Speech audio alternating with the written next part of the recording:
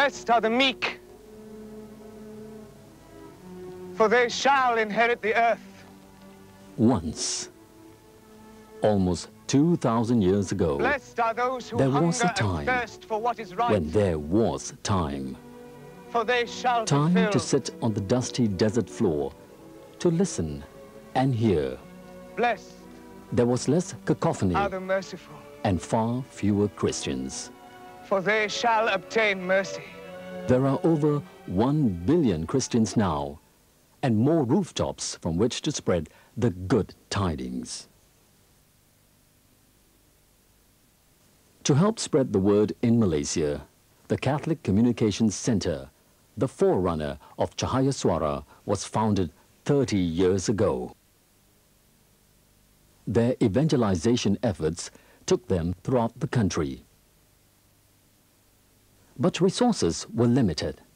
I remember using the big pictures on the life of Christ, on the Bible and all that. So we used to take that along. In time, modern equipment replaced the picture rolls. This projector ushered in not only a new communications age, it also inspired a youth. My parish priest at that time, former Father Laurent Le Guin, when I used to hang around his office, watching those film strips, going through them, was fascinated with this, you know. He saw me do that for a couple of days. Then he said, look, do you want to play with it? I said, yes. So he let me use it. He gave me a complete free hand, and that was what started it all. So while he is attending grown-ups in that area, I used to show these kind of things. The significant renewal of the Catholic Church in the mid-60s, after the Second Vatican Council, had a profound effect on Cahayasuara. And the Vatican II itself, one of the very early documents that came out was on communications. And this kind of made the bishops of every diocese pay attention to it, that they need some kind of an establishment that looks after this particular, when it became a pastoral need. Through the 70s and 80s, dozens of programs were produced.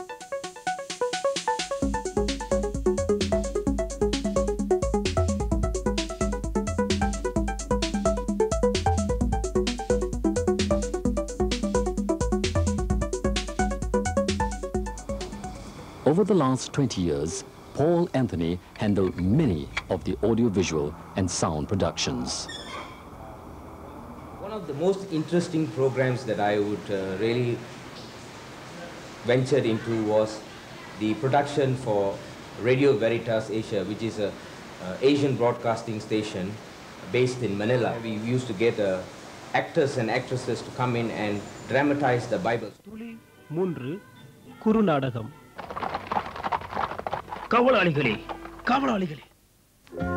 Over time, the productions included programs on church events, on social problems, and even a documentary on Malaysia's first local Archbishop, Dominic Van Dagen. 1955. His Lordship is our first local bishop. Besides its own productions, Cahayasuara also has a library of audio and videotapes for sale or rental. Now, I'm only running 10 minutes, and after which I want you to go back and read the Bible, all right, to know more about the story, okay? So you now pay attention, please. Over here. You, you're trespassing on this field. Oh, well, we're strangers. Sorry. Oh, you're travelers? Oh, they love it. They love the video. Whenever we say there's a video session, all will be present. After seeing the videotape, it catches them. It's in their mind, okay? Picture and so on. And when you talk about the story for that day, they understand it better. And finally, what happened? The giant died. Yes.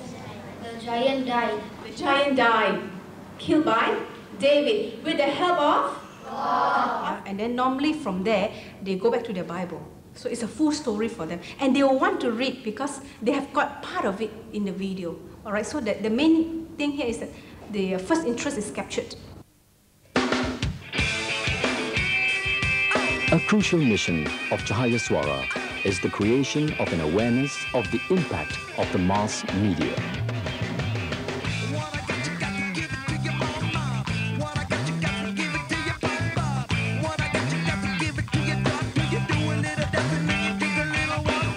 And I think that is the biggest service that we can do, that they have been doing and which we need in our church, to educate our people on how to read, say, the message of the mass media. It takes you over. Television is not passive. Television is active. It takes over. You become part of the TV. I see, I hear, I feel. Television touches you.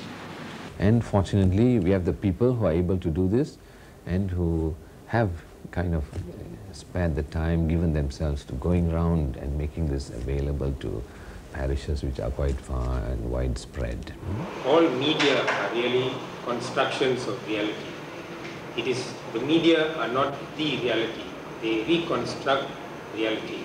For an example, we have here a headline of the NST. It says, "No polls for now," says PM. Okay? NST says, "No polls for now," PM says. This is a speech given by the PM and it's covered by NST. Now, the impression you get from this is that there will not be an election for the time being. Now, watch what the Star has done. The Star says, "Time right for elections." Okay? Now, this is the example of different coverage, same speech, same event, two different treatments. So, the question is, which paper you read will determine what information you get. What TV program you watch will determine, the content and all that. So that's why it's important to know that there is no reality in the media as such. It's a construction of reality, and we would like people to recognize that as they deal with the media. The age of technology and the dominance of the mass media will continue to challenge the church. But the church has taken up the challenge, and in upgrading Cahayasuara has recognized the role it will have to play. Already this year, its audio productions have reached new heights.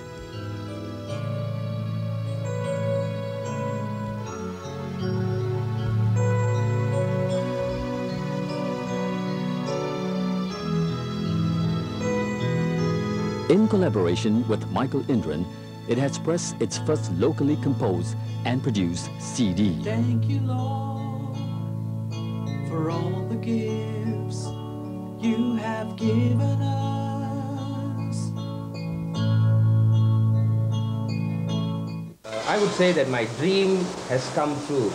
All these 20 years that I've been in the center, I've been working with equipments of which is of, I wouldn't say of low quality, but limited staff, which we were not able to really do much. And with this new center, I foresee that we can do much more professional work, and we can get more professional people involved in the kind of work that we are doing, and also we can also facilitate others in doing professional work in the area of audio and in the area of video. New media also has to be explored. Now we are not going to give ready-made program to them. We are going to, they are going to demand for interactive program. Children are so much used to computer games. So we gave a Bible program that should be interactive, and there are already some being produced overseas. So I suppose that we will have to get into it ourselves here also. But perhaps most importantly, it has to convince parishes throughout the nation of the importance of local level communications ministries. It's not possible for us to completely be involved in each parish. There are close to 30 or 40 parishes in the archdiocese. So it'll be good, and it's being proposed right now, fortunately it's being proposed, that we will now be able to introduce communications ministries in parishes. These people will be in turn either be trained by us, resources to be obtained from us, and constant interaction between them and us. The Good Shepherd Church in Stapak is a fine example of the successful collaboration between Cahayasuara and a parish communications ministry. These seminars have been very crucial to us because they have sincerely changed our lives. The way we look at things, the way we appreciate things and around us, and also movies. See, from there onwards, it started an inward change in us, which made us realize how important this media of communication is. All these external influences, there are a lot of competition out there that is hitting our heads, our minds, subconsciously, directly, indirectly. So we need to fight along with it. We need to use the same equipment, the same tools to fight it.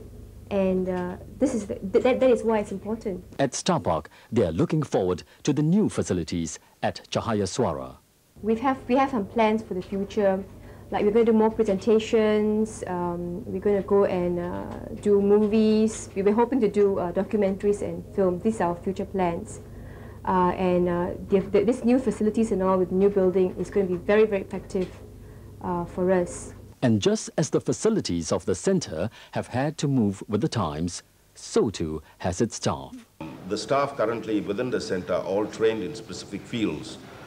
We have got people trained professionally in journalism, in television, in film production, and group media methodologies and different kind of training. But so, in other words, of course, these are only the existing staff. That's only 4 of us. But in the future, there is also a plan to take in more people in view of the broadening of the centre and the different other areas of work that is going to be involved in. Unlike in the early days where the church had tremendous influence because of its teachings, because of its learning, but now we have this new media that is taking over, and that became the teacher, that became the informer, that became the formator. So the church has to get involved in that to find out what it is, what kind of shape it is making, what kind of values, systems it is forming among people. And can we now work on it to see that it becomes really fruitful for the growth and development of people. That's the commitment of Cahayasuara. Through light and sound and a clear understanding of the mission of the church, the word, now 2,000 years old, will continue into the future.